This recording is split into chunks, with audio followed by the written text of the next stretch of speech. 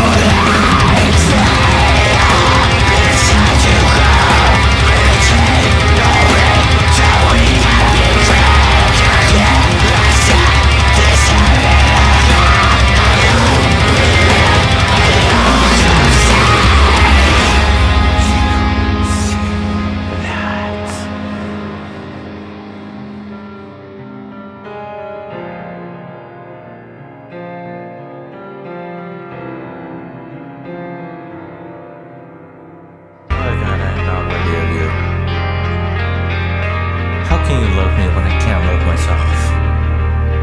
I'm empty and worthless, God, not worthy of your love or grace.